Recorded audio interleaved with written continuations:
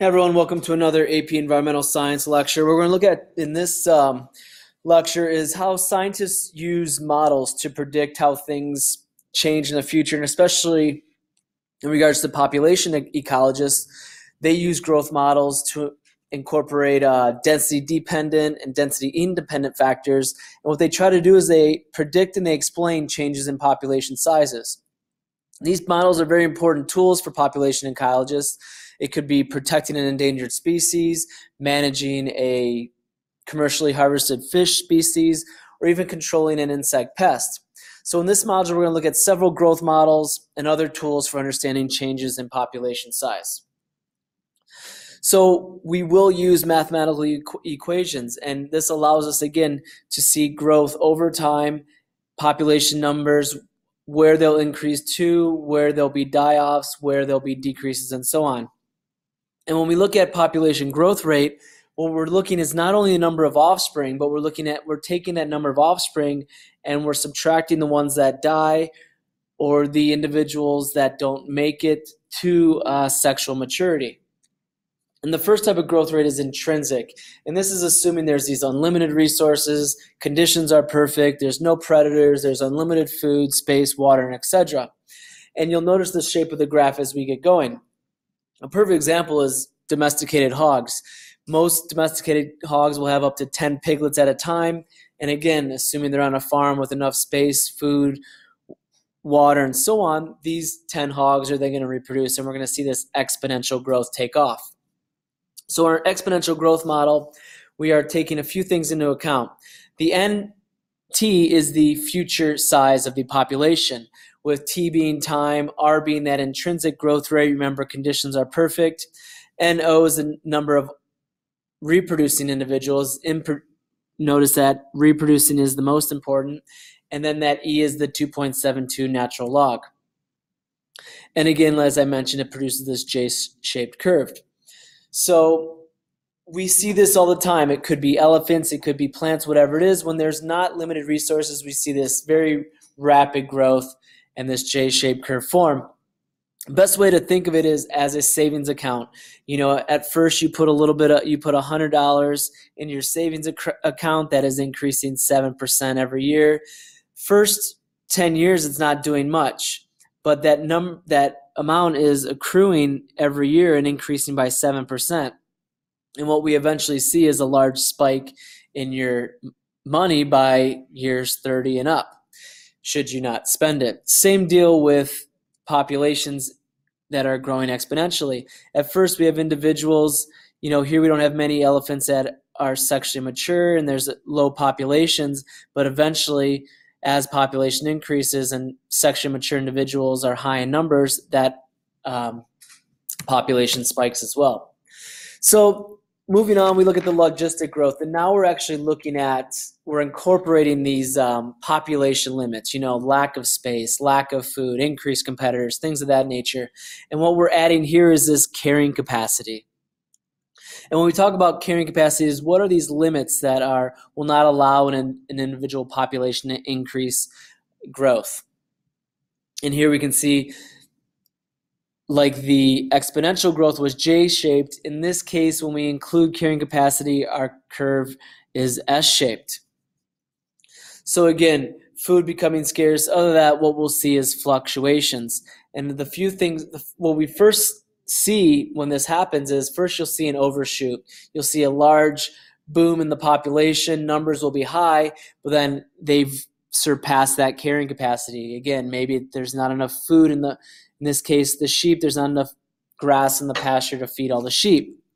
They've overshot that. They eat all their food. Food populations go down, and we'll see this large die-off.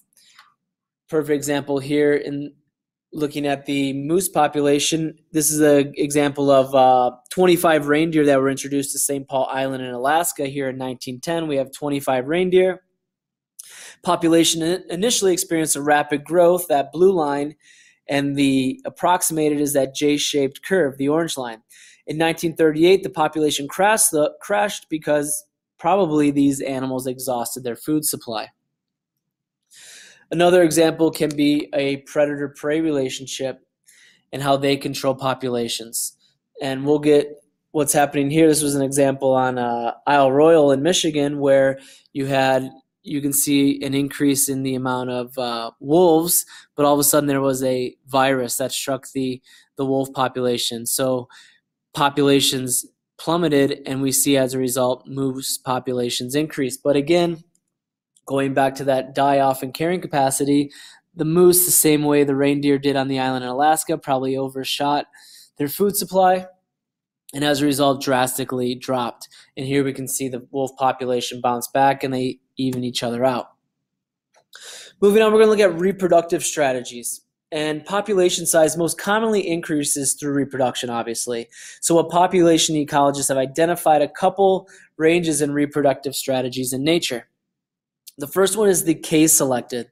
Case-selected, these are going to be organisms with a long lifespan. It takes a long time for these animals to reach reproductive maturity. The number of reproductive events are few. So in the case of elephants, for example, they don't become mature until they're 13 years old. They only breed once every 2 to 4 years and produce only about one calf at a time. So these case-selected species are usually large mammals, as I said, most birds, and what we see is they cannot respond quickly to efforts that usually try to save them from extinction. On the flip side of that, we have our R-selected species. These have a high intrinsic growth rate, leads to population overshoots, large die-offs, and they produce large numbers of offspring. What happens here is, as we said, they exhibit this rapid population growth, but those overshoots and die-offs create a graph where we saw earlier where they're going up and down, up and down. These are usually organisms that produce many offspring. They reproduce relatively early in regards to reproductive maturity. They reproduce frequently. Things like your house mice that produce, they get reproductively mature around 6 weeks of age. They can reproduce every 5 weeks, produce up to a dozen offspring at a time. Many organisms that humans consider to be pests, such as cockroaches, dandelions, rats, these are our selected species. So here's a great example. Make sure you understand this table showing our case-selected compared to our R-selected. And again, with our this graph does a great example as well, showing that these are selected species. They'll overshoot, they'll die off, overshoot, die off, whereas a case-selected species will usually hang around that carrying capacity line. Moving on, we're going to look at some survivorship curves. So in addition to different reproductive strategies, species have distinct patterns of survival over the lifespan of individuals. And we can plot these in what we call a survivorship curve. And there are 3 types. Type 1, these have a high survival through most of their lifespan. But then what we see is individuals will start to die off as they get to old age. Humans are a perfect example. Whales, elephants, again, usually case-selected species. Type 2 survivorship curve, what happens here? These have a relatively constant decline in survivorship. So most of their lifespan, what we see is there's this constant decline. As they get older, numbers will drop. And finally, our type 3, let me back up real quick. Type 2 examples would be corals or squirrels. Finally, our type 3 survivorship, these have low survivorship early in life with very few individuals reaching adulthood. These are selected. So again, dandelions, mosquitoes, things of that nature. We're going to close off with metapopulations. And what a metapopulation is these individuals, and we're going to use the example of the Florida panther, individuals that are either cut off by, maybe a river or a mountain range and things of that nature. So it's an important part of each population's overall persistence is to have this connectedness within populations. So small populations are more likely than large ones go extinct. But as we have seen, that large population or little genetic variation may not be able to help these organisms adapt. So what we see is this inbreeding. But with metapopulation, with the inbreeding in a second, what we usually see is populations will find these corridors. So example are these bighorn sheep. In the green is the bighorn sheep habitat. In California here, you got Barstow, Victorville, Vegas would be over here. But what they do is they find these corridors, maybe a little, one gets lost and finds another population. This is a good thing because it increases genetic diversity.